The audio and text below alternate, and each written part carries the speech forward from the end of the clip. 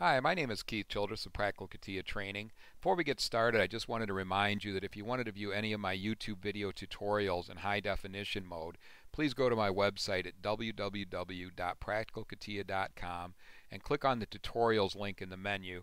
You're going to see the tutorials webpage has links to all of my YouTube videos complete with descriptions, and when you click on one of those links, you're automatically going to be viewing that video tutorial in high definition mode. As you're probably already aware, YouTube videos tend to be a bit blurry and the sound tends to be muddled, but the quality of the video and audio of the high definition files is outstanding, so I really strongly recommend that you view them that way. Alright, let's get down to business here. What I want to show you how to do in this tutorial is how to change the rotation center of your part.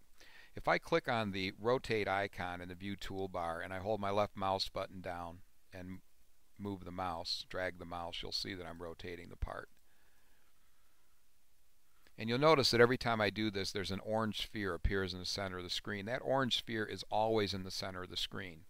What I want to show you how to do right now is how to change the rotation center so that you choose where at on your part you're rotating. So the way you do this is just put your cursor on the part. Like for example, I'm going to put my cursor on that point on the right hand side. I'm going to hold the middle mouse button down while keeping the mouse perfectly still, release the middle mouse button, and now you'll notice that the part has jumped to the center of the screen right where my cursor was at, and now I'm rotating about that. Let's push the part over again. Let's do it one more time. If I put my cursor here on the part, I hold my middle mouse button down and release it, I am now rotating about that point where my cursor was at. Now you got to be careful because if you hold the middle mouse button down and move the mouse, you're really in pan mode now.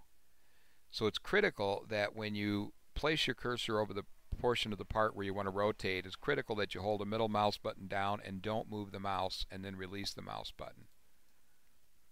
And that's it. Simple as that. Thank you for joining me for this video tutorial. Again, visit www.practicalcatia.com.